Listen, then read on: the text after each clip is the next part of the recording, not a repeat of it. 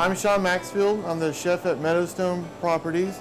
I started working back in '98 at the mansion on Turtle Creek and learned under Dean Faring.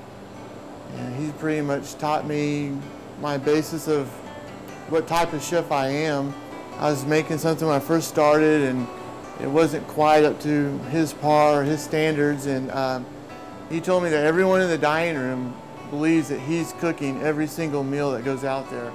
And they don't really realize that there's a whole brigade of line cooks and pantry chefs, but every time we send something out, we're putting his name on it, plus we're putting our name on it.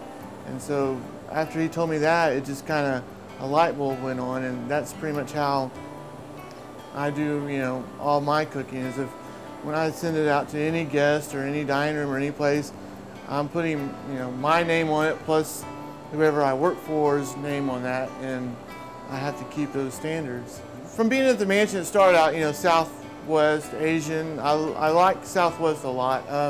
It's real hard here. I do some. I have to tone down the spices, and every once in a while I'll put stuff out on the menu that's a little bit, I guess, on the edge, you could say. But it's more of a home style cooking, so I try to use, the freshest ingredients that I can get.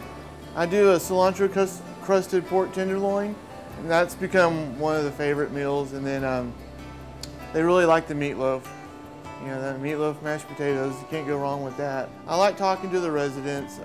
They have great stories, and bottom line is cooking is really, really enjoyable, and I have fun doing it.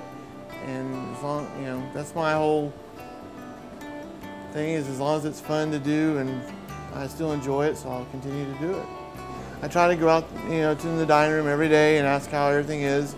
And if everyone's smiling and the plates are empty, then that's all I need.